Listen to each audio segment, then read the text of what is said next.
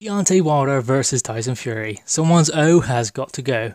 Two undefeated champions, two people who have never lost inside the ring as a professional, and they are about to go head to head on December 1st for the WBC World Championship and the lineal status that is carried by Tyson Fury. The WBC Championship is carried by Deontay Wilder.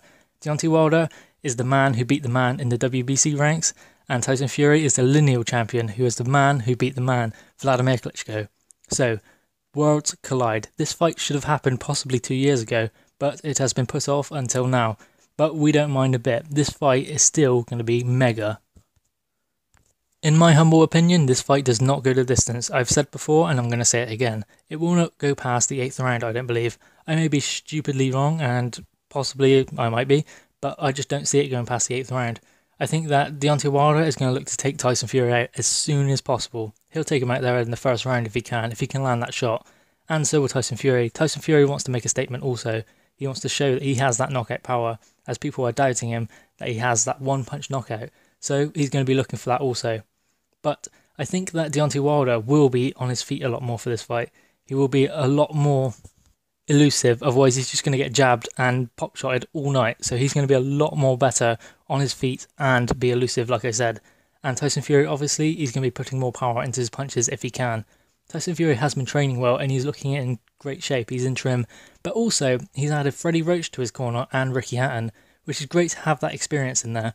But I have recently heard that Freddie Roach said he wants Tyson Fury to fight southpaw, which I think is a good game plan, if I'm honest, because then, I mean, he's going to be more tricky, and no one really likes fighting southpaws, no matter the magnitude of their skills at all. They just don't like facing southpaws. They're awkward and sometimes hard to hit, and that's what Tyson Fury is going to do probably, if Freddie Roach says that's what he's going to do, or that's what he wants him to do.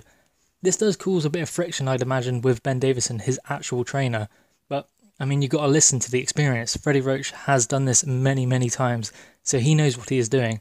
And that is what I think he's doing there, really, just to add a bit more knowledge and experience to the corner of Tyson Fury, because Ben Davison is very, very young, and I'm not saying that's a bad thing. It just means that when Tyson Fury does get stuck in, and maybe if he gets into trouble, he needs to walk back to that corner and have an experienced head in his corner. And Ricky Hatton obviously has great experience also, so he will have that in his corner, and that's a great team to have around him.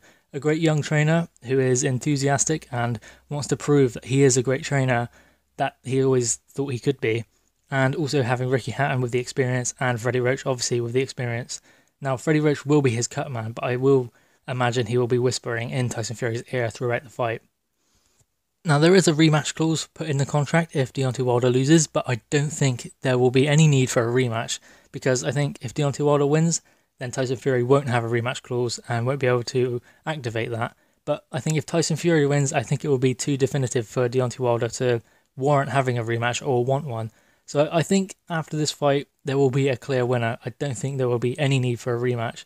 So even if Tyson Fury does win, it doesn't really cause problems for Anthony Joshua and his April 13th date and possibly an undisputed fight, because I just don't see there being a rematch, because Tyson Fury will beat him well.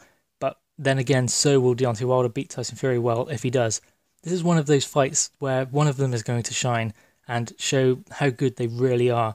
That's what I believe deep down. I think one of them will propel themselves onto the world stage with this fight. But that's just my humble opinion. Please let me know yours in the comments below. Please also like, share and subscribe to the channel Quench Boxing and Sport.